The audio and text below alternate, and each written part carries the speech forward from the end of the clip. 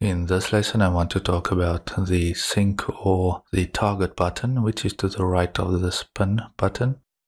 Okay, you can see it right here. So this is a useful navigation tool.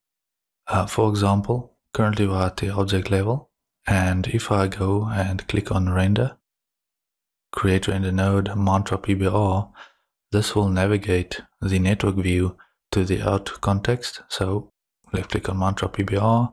As you can see, that will add that mantra node and it will navigate to the out context.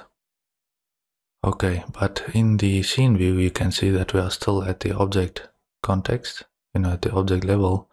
If you right click in here, of course, and you edit that as a path as text, then you can see what that path is. So /obj, I'll just right click and edit path graphically again.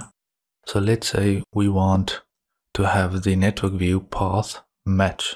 So you can of course click on this drop down, navigate back to obj. Okay, that's one way you can do that.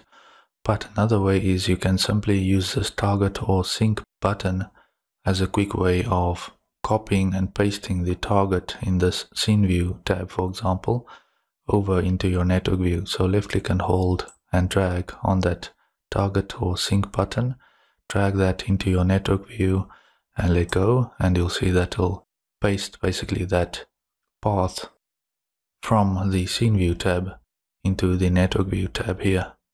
So those two match now.